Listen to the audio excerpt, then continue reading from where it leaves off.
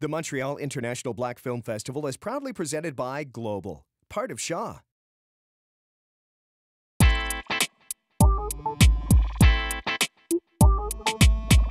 My name is Lesego Lidiga and I'm from South Africa. The name of the film that will be screened here at Montreal is called My Last Swim. It's about a 20-year-old girl who was raped twice in her life. Firstly by her grandfather and secondly by two local men. The time that I've had here in Montreal, Canada has been really great. I've enjoyed every experience and I've met people that I never thought I could meet. And I hope to come back again next time.